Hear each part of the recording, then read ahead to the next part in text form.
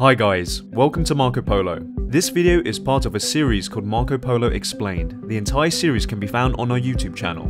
This video is a follow-up to our AMM video. Make sure you watch that one before watching this one. Farming is an extension of our AMM, as the LP token you get is automatically added into the corresponding yield farming contract. On traditional farms like Radium, NFT token pools are treated as an afterthought since DeFi protocols grow with TVL and NFT tokens have low liquidity. Working off our previous scrap example, the $7 John would have saved with other AMMs can be offset with extra emissions from his scrap USDC farm. For now, most NFT pools are not paying out extra yield for farming. Not only can we supplement that by adding Marco emissions, but we can also ensure dual or even triple yields. For example, the Wood USDC farm on Radium emits 200% APR in Wood as of writing, and an additional 30% in fees as there isn't even a scrap farm.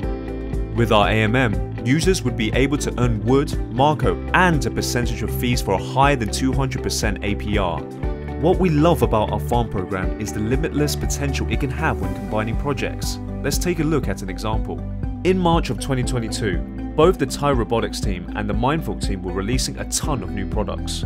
Tile was releasing baby robots and Soulport, while Mindful were releasing surfboards and boat building expeditions. Both of these required scrap and wood tokens. To promote this, Marco Polo could have created a triple yield farm program for a wood scrap liquidity pool that gives emissions in wood, scrap, and Marco token. This results in a positive externality for the projects during a crucial marketing period, as liquidity would flow into the pool to earn extra yield in Marco.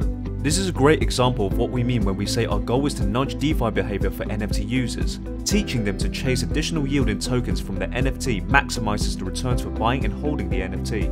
With our farm program, not only are users given maximum yields, but projects have more flexibility relying on a protocol dedicated to growing and helping the community, rather than just traditional AMM in DeFi. We hope this video was helpful. If you're working on a project with an upcoming token release, make sure to say to us on Twitter at MarcoPolo_SO.